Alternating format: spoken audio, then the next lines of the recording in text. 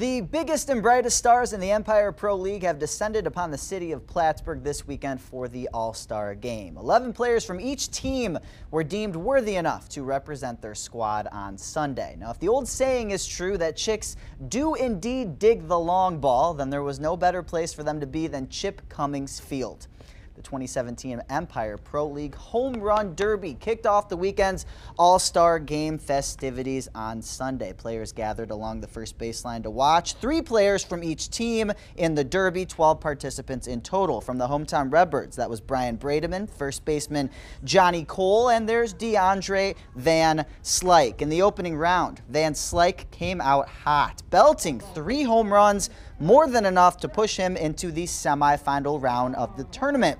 Unfortunately for Redbird fans, Van Slyke did not belt quite enough to make it to the final round, but he did say he had fun out there showing off some muscle. It was fun, man. It was fun. It's always fun to come out here and show a little power, and that's what I did. So I think I probably had the farthest ball, so I could take a win from that.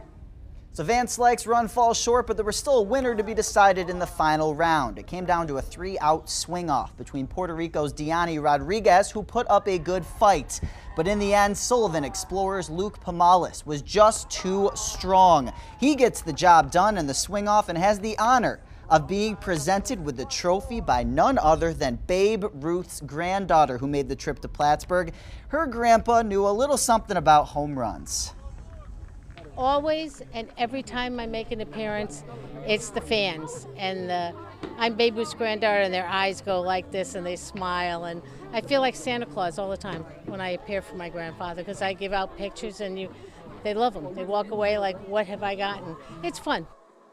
Now you can see the jersey Tassetti is wearing, half Red Sox, half Yankees. She says she always gets asked if she's a Red Sox or a Yankees fan, so she got that jersey custom made so people would stop getting angry with her for being a supporter of one or the other.